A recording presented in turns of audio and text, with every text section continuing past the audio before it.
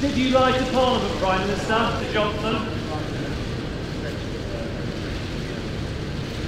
Can lawmakers be lawbreakers?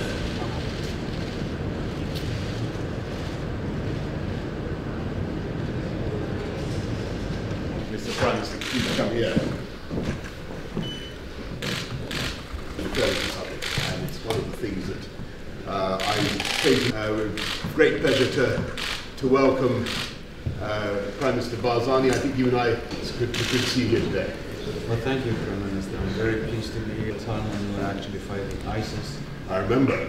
Your visit to Kurdistan had a lot of meaning for us, and I'm very pleased to come back.